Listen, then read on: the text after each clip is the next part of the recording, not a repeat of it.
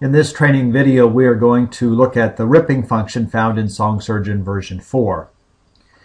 The ripping function is identical to what it has been previously, meaning version 3. So if you are already familiar with version 3, this is going to be old news, so to speak. But if you are new, as I know many of you are, we need to review this. So let's go ahead and take a look at the rip function and how it works. When we click this button, it opens a dialog window, and from that dialog window we'll work from top to bottom and discuss what's going on here. Firstly, up at the top we have a little drop down menu here because some computers have more than one CD or DVD bay on it, and this will allow you to select whichever drive is the correct drive. In our case here, this is drive E. Now, one other thing I just remembered that I want to point out to you is that I would suggest that you put your CD in your computer first and let it load in that drive before you open this window.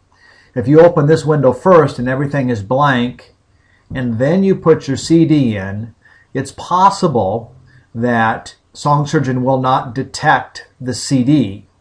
But if you put the CD in first, then you should not have that problem. So sorry for that one sort of sidebar, but I wanted to explain that to you. So the next thing we have here then is a list of the tracks, and you can see 1 through 10, and you can see that we have names for each of the tracks. And that's achieved by using this lookup feature down here. If I deselect it, it simply by default goes to track 1, track 2, track 3, etc. What you need to understand is that if you're working with commercially produced CDs, you can probably use this lookup feature in 98% plus of the cases. It'll find these tracks for you, and that'll be convenient. But on some CDs that are commercial, it may not find them, and certainly on homemade ones, it will not find tracks. And so in that case, if you have use lookup selected and it can't find anything, this area here will be actually blank, and you'll think that, well, SongSurgeon is not displaying any of the tracks. But the reason for that is because this use lookup is selected. So if you're not seeing any tracks populate this window, my first suggestion is to deselect this, and then you should see tracks like this. So that's one thing to keep in mind. One other thing that I like to point out is this naming convention here. By default, we use the word track, and therefore it shows track 1, track 2, track 3, etc. But you can type in here anything you want. It can be, Ann or David or album name. Not a very good typist here, but it'll use that as default, and then it'll append 01, 02, 03. So that allows you to give names or give a name to these. And obviously, if you're ripping multiple CDs and they all are track 1, track 2, track 3, you're going to run into conflicts or overwriting all those files. So this allows you to basically change this default name, and that's pretty useful. The next thing is we move down, and I'm going to grab this dialog window and move it up so we can see the whole thing here.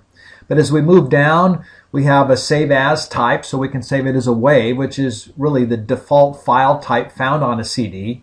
It's an excellent quality file. It's lossless, meaning it doesn't do any compression, but it is very large, and it's not very practical for iPods and phones and things of that nature. So you can choose a number of file formats: MP3s, AACs, WMAs, some other things here. MP3s are probably the most common. Cross-platform, if you're on a Mac, then the things that are more common are M4As or MP4s or AACs. But you can choose any one of these output formats. And then once you've done that, you can also choose the destination location, or where these files are to be saved to. And there will be a default destination in here. And then you can override that by simply clicking this button. It'll open a different Windows dialog that you can browse to the location that you like to save them. And then lastly, at the bottom, two little check boxes. The first is that if you check Overwrite Existing Files, if you have track 1, for instance, if we use the default track here as we were before, and you've already ripped a CD and you've got a track 1 stored on your computer, and you select this, it will automatically overwrite those existing files when you rip this CD. So you probably do not want to check this unless you know indeed that you do want to overwrite these files that are already on your computer.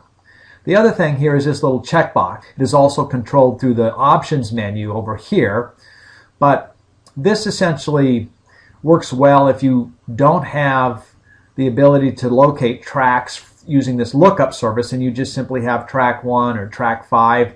You really have no idea perhaps what that is, but if this is checked, you can simply select and it will actually, as you can hear, start playing the song. So this gives you a preview of the song, so if you're trying to figure out which track it is that you'd like to select,